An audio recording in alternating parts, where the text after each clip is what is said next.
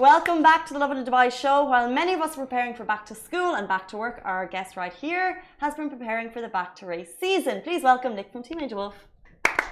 Thank you. It's so good to have you here, considering the last time we did this was bang in the middle of COVID. So it's great to bring you into the studio. Yeah, nice to see that things are starting to relax a little bit in certain ways. But yeah, great to be back. Thank you. We've documented the Team Angel Wolf story plenty over the last couple of years. It's an incredible community story of inspiring individuals. But for those of you who don't know, can you give us a little bit of an introduction about what you guys do? Yeah, look, 2014, we started to race for my son with disabilities. Rio was born 2003, and after 6 months, he had his first seizure. So it took us down a whole road of kind of getting to know the world of people with determination. And he's got a very rare chromosome disorder. So it's called 1q44 deletion, which leads to seizures, non-verbal. Most skills for him are quite a challenge.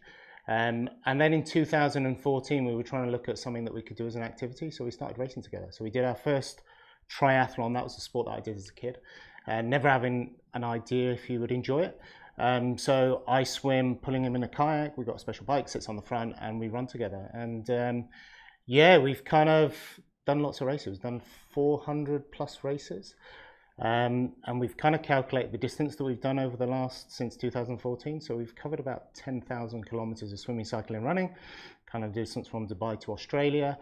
And Rio just loves it. And I think it's, it's become more than just a father and son. It's a family unit. My little daughter, Tia, who's now 14, she also races exactly as I do. So she swims and bikes and runs with Rio. And again, our focus has always been about inclusion, making sure that Rio's included into the community. Well, this was exactly my next question, because a coin that you guys actually phrased is inclusive impactivity, because you started as a duo and then it became a family, and now it's a community that you're inspiring. So what actually does inclusive impactivity mean? Well, look, I think inclusion, especially in this day and age, is that we want to make sure that everyone's equal and everyone's welcome. And that's something that we've done with Team Angel Wolf. And also we want to make an impact in the community and maybe inspire others to go, how can they include others at school, at home, and in different environments. So yeah, it's kind of a nice tag word. And I think it means a lot to us because of how important inclusion is, especially in this day and age. I think we've all noticed that during COVID, we've all been at home, how important family are. So we start with the fundamentals. And I suppose that's what Team Angel Wolf is, a little family unit. And as we've grown, obviously, like you said, was friends, families, relatives, community, and how important it is to look after each other. But we're all the same, But you guys have actually been talking about inclusion long before COVID. Yes. You were kind of always your climb with Rio World Tour that happened pre-COVID, and it was kind of inspiring people at the end of every month to climb a peak. So then COVID hit. Yeah. And we're also going to talk a little bit about racing season in Dubai, which is kicking off. We're super excited about it. But what happened during COVID for you? Like, how was that? Because obviously you're all about people, you're all about getting out of racing. So what was the pandemic like for you as a family? Look, super stressful. You can imagine a little boy who's non-verbal, had to stay at home for a good period of time. He didn't understand why he wasn't allowed outside. We kind of thought of an activity that we could include Rio. Really simple. I decided to climb up and down my stairs, the equivalent of Burj Khalifa. You probably saw the headline, guys. Yeah, it took us like 4.5 hours. But for 4.5 hours, I had my son on my back, and he just smiled and laughed and giggled. And I think for him, it's being active as a family and doing things together. And you just kind of come to realize how important that is to him. And he just loved it. He loved it. Can you imagine sat on someone's back for 4.5 hours? If I put my daughter on there for 10 minutes, she'd be like, Dad, I'm bored. Well, I'm thinking about him, and I'm also thinking about you, who's doing the climbing here. But it was just, it was fantastic. And what we did at the same time, because it was May of COVID year, if that makes sense. So it was a few months in, everyone was at home around the world, and then we just kind of did some social media and said, look, who wants to join? And it was just fantastic. We had families joining from all around the world, climbing with us, but not just necessarily climbing Burj Khalifa. They were climbing their own monuments, so the Eiffel Tower, Big Ben, and it was fantastic. And then from there, we've created Climb with Rio World Tour. So for 6 months, we go around the world, and yeah, it's slowly picking up, getting schools and kids involved. Interesting. It's great to hear that it's slowly picking up, because obviously schools are finally back in action, and I'm sure they'll be looking for activities to take part in. But we also shared a story recently about sponsorship for you guys. Yes. How is that going, and how important is it for you to actually get sponsorship for this season? Look, thank you very much. It's really hard. I have to be honest with you. Based here in Dubai, we are a non-profit organisation that comes under the Community Development Authority, which has been fantastic for us.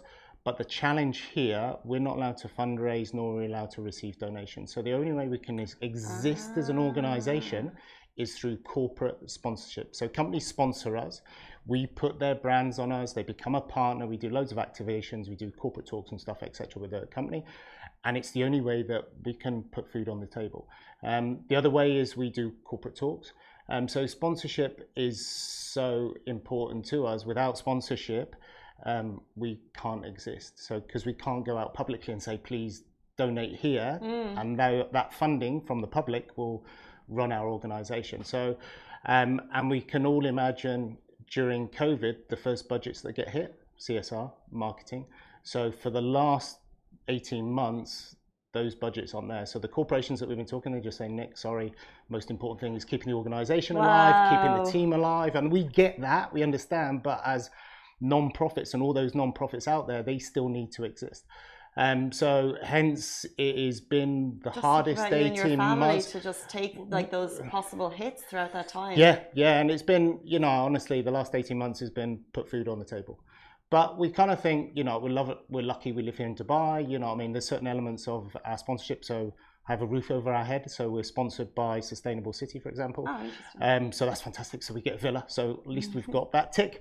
But yeah, it's been so hard. And we just hope as we come into this new period, you know, organizations might go, yeah, we'd like to help the community, and an organization like us, hopefully we'll get some support. Amazing. So if you've heard that, we'll get some details for you guys to get in touch with Team Angel Wolf at the end of the show. Look, the weather's getting cooler. Yeah. The summer is finally inching towards an end. How excited, how motivated are you guys for racing season? Oh, look, I have to give a big shout out to all the race organisers. So last week we do kind of like lovely email just thanking everyone for their support and said, look, can you support us? Because the nice thing about all the race organisers, they allow us to race complimentary, if that makes sense. Interesting, because these races aren't always cheap. No, not at all. So you can imagine that's a huge cost for us. And every race organizer comes back with the most wonderful emails. They're like, Nick, of course, we love what you do. We love your support. So they've just said, look, open book, come and race all our races. So at the moment, I started to schedule because people keep asking, Nick, where are you racing? Can we come? Can we join? I've had some schools wanting to come. Even if we run the 10K, there's a 5K and a 3K for the kids. That schools will be getting involved at the weekend. You kind of go absolutely fantastic. Yeah. So yeah, I think I've booked provisionally 20 races up to the end of the year. So we're back to racing every weekend. And yeah, it's a busy schedule, and but you know, I have to admit, it's just fantastic. You know, we have an opportunity here in Dubai that we don't have to travel so far. So I was speaking to some friends in Australia the other day, and they were like, you know, how do you manage to do so many races? And I'm like, they're all here. So if I was based in Melbourne, you know, you would have to travel a long way to get to a race to do a triathlon. But we're very lucky, very fortunate. So, you know, I love it. And I'll be honest with you, for me, I love racing. So, you know, I don't like training. I find it monotonous going for a 10K run, but I love training, but racing. But the nice thing is the community embraces Rio. So every time we come to a race, people come over, say hello to Rio. So for me as a father, I just love that. And one thing that I've learned over the years is people come and say hello to Rio before they say hello to me. And I'm like, that's what inclusion's all about. So going to races, Rio loves it. You know, so there's people, there's integration, and for me, it's almost like therapy. And then we're out racing because he's happy. So it's wonderful, and it's something that we do. And my daughter, obviously, she comes and races, Tia races with me. Of course, I wanted to give like a quick shout out to Tia, who's an absolute star, because obviously she's growing up in a racing family, but now she's very much like carving her own way. And I'll always see like her Instagram, she's like came third, came first, like in the women's races. So she's just doing it on her own. Look, and you know, I think for her, what we found over the years, you know, she's finding her own way. It's something that we've never pushed her into it. So, you know, we don't say, oh, you must race this weekend. I'm like, Tia, I'm doing this at the weekend. Do you want to come? She normally will say, yeah, I'll come. And then we're trying to decide what distance she wants to do. And it's just absolutely fantastic. And, you know, when I did my first live school talk this week, which was just fantastic. So for the last 18 months, I've had to do them on Zoom. So this week we went into one of the schools, Amity, up in Alcaceres, which was just absolutely fantastic. So I did a live talk to the children. And, you know, there's a part in my talk where I show a video of Tia racing with Rio. You can see all the kids, they just love it. And then we ask for questions. They're all about Tia. And you just kind of go, because she's the same age, they're relating to Tia. I'm just the old dad that drags his son around a race. But you just kind of go, that's such an inspiration. And I don't think she realizes that. But yeah, she's a good girl, very humble. Yeah, it's great to see her out there.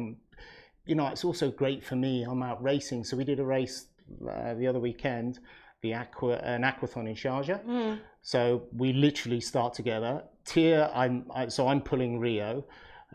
Tia overtakes me on the swims because she started behind me, and I'm like trying to run. I'm like, okay. So then I'm on the run because I'm, you know, I would say a bit stronger than Tia. So I'm trying to catch her. So I don't catch her; she beats me. I just love that. You know what I mean? And then we're at the end, and we're all high fives and big hugs. And I just think, yeah, it's just fantastic. You know, it's just fantastic not only to be doing something with Rio, but my daughter's there with me. And then 100%. There's now you start to see as well in this season, if she wants to race with Rio, you know, that's just magical. And obviously I always, when she races, I follow her just for safety. The race organizer was super happy with that. But it's just so, it's inspiring for me as a dad. Yeah. You know what I mean? To be swimming and Tia's pulling a kayak, and then she's cycling. I'm cycling next to her with Rio.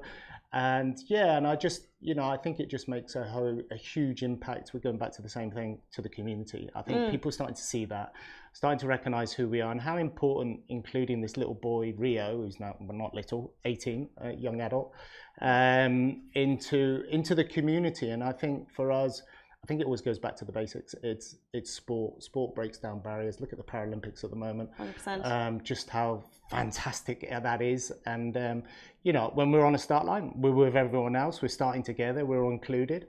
And when we cross the finish line, you know, we've all got a common story that we've all just collected together over the last, whatever that race distance was.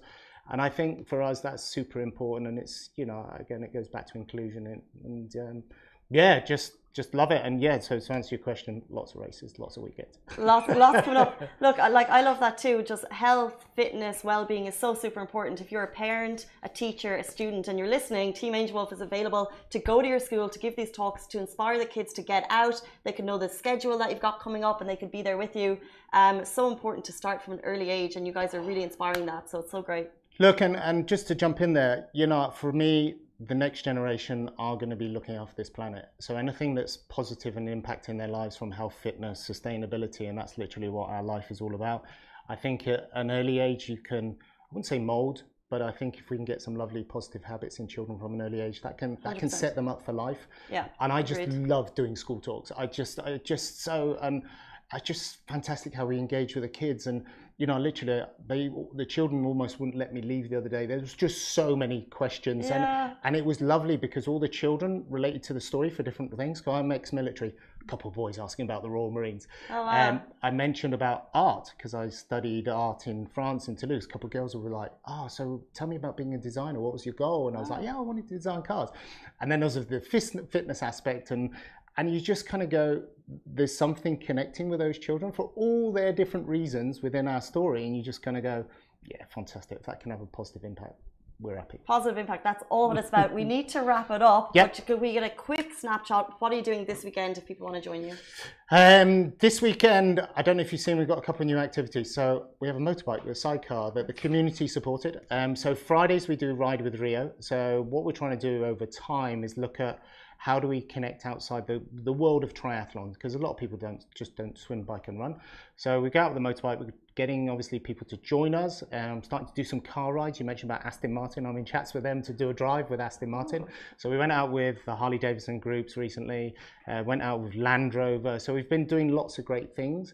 So again, it's all about inclusion. So how can I include Rio with different activities? So our Ride with Rio, we go from Sustainable City. Just please message us and we'll tell you all the times and the details. So we go out for a ride on the motorbike. So we take Rio, Tia's behind me. So we go out and go for a breakfast or whatever. So fantastic. So another different way of an inclusion. And then on Saturday mornings, I generally cycle, bottom of the stick, 6 o'clock, and do 60 kilometers with Rio, which I did yesterday. I'm still sore. I would be too. 6 a.m. bottom of the stick at Al Qudra. Nick, as always, thank you so much for your time. Thank you really for having appreciate me, you coming as always. in. Guys, that is it for us on the Lovin Dubai show. We're back with you every single weekday morning, same time, safe place. Stay safe and wash your hands.